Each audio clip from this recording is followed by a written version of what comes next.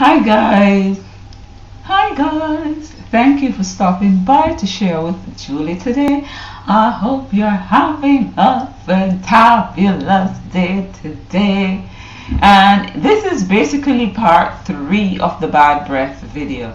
I did a video on 10 reasons why you could be having bad breath, and also I did one on 7 herbs that could help with bad breath. And in this video I am looking at some ways in which you could help to alleviate the problem. And the first thing I would say is brush more. Brush the teeth more, and not just the teeth, but brush the tongue. Brush the tongue also. You could get a toothbrush that is specifically for the tongue, these with this type of head. I just use it in general anyway, but your regular toothbrush should be able to work to some degree. And you could also get a tongue scraper. You could also use a spoon to, scrape the tongue, and not a tablespoon, just a teaspoon, because you want a small spoon that you could use to help to remove some of that bacteria that might be living on the tongue. So that's the first thing you could do. The second thing I would say is floss.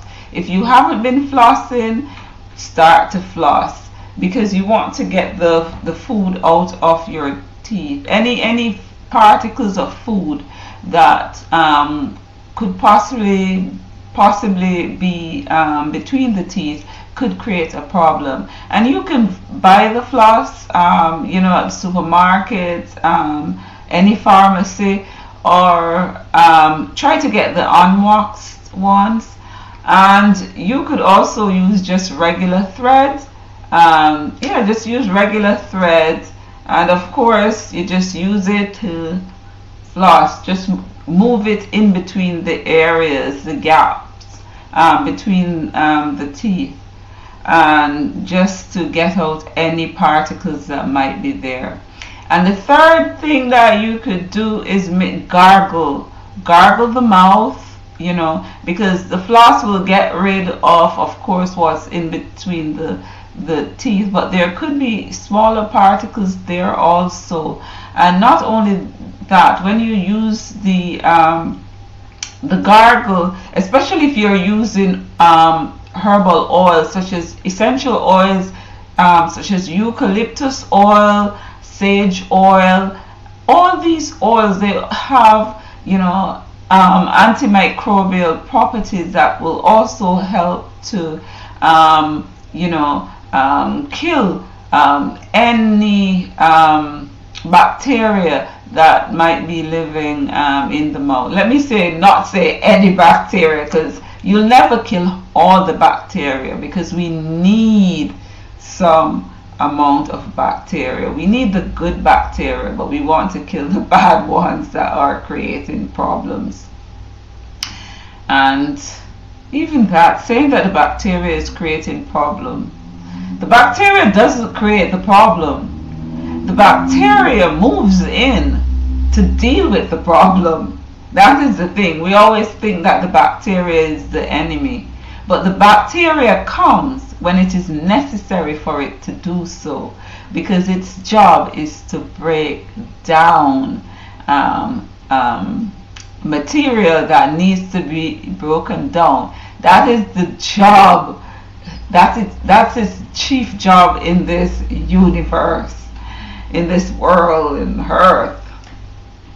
But that's straying a bit. But those are some things you can do.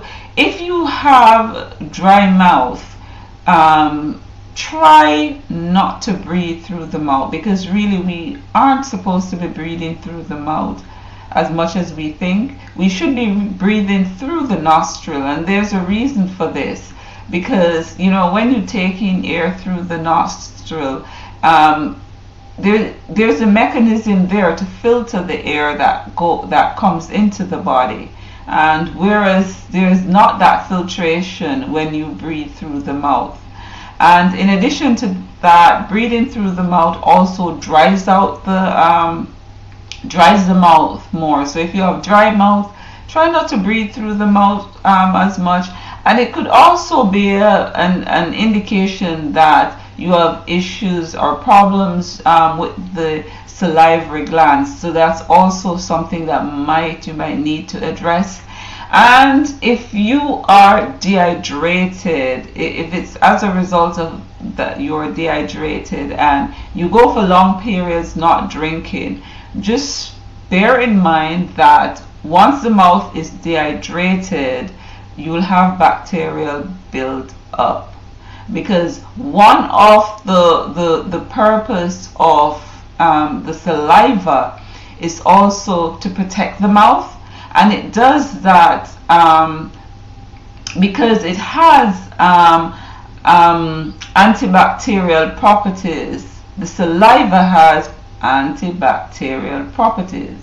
If you're not drinking, you won't be producing as much saliva as you need to, and so you will likely experience bad breath. And also bear in mind what you are doing at the moment. If you are fasting or cleansing the body, then you will be releasing toxins, and so you will likely have bad breath. So that is something to also consider.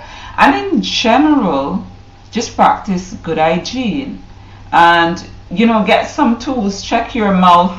Get something like this that you could use to check your teeth and see if there's anything wrong. Another tool like this that you could pick at anything that you need to remove from the mouth. You want to do these things. Always brush your teeth too before going to bed, and floss before going to bed. These are some things you could do.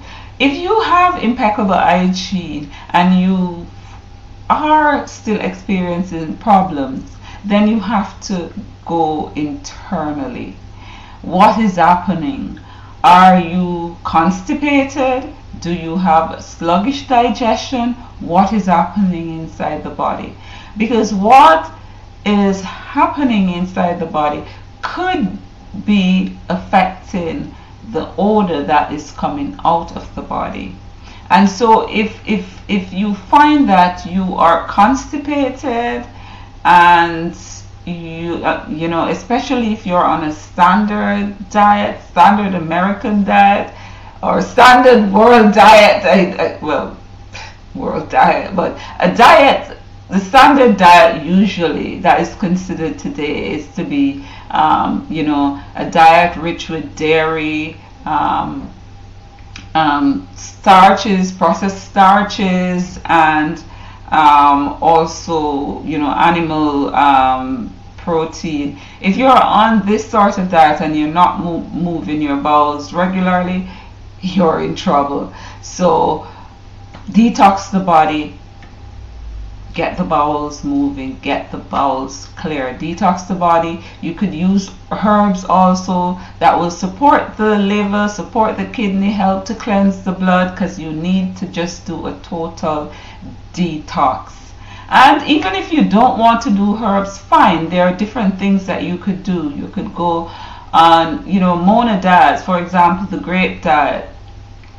Eat fruits, go on a 30-day. One of the best things that you could do for yourself is go on a 30-day raw food diet. It would work wonders for you. 30 days raw food diet.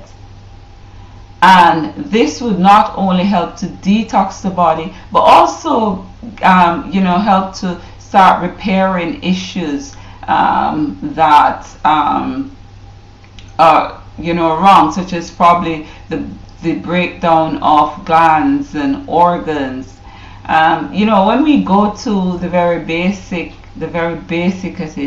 of it, the very basic of it is that everything we can, if we look at everything at a cellular level, just think of it as, I'm going to cleanse, I'm going to take on a cleanse that would support every single cell of my body and start cleaning out. And if you do that, you should see your bad breath issues disappear. Because when people usually have bad breath, you find that they also, the armpits sting, and you know, it's never just one thing. And also that is an indication that you have other serious issues, you know, that are probably developing. So this is something that you need to address ASAP. Anyway guys, I hope you found this useful. Subscribe to my channel, like and share my videos. Don't forget, be the change you would like to see in this world. Have a fantabulous day today. Ta-ta.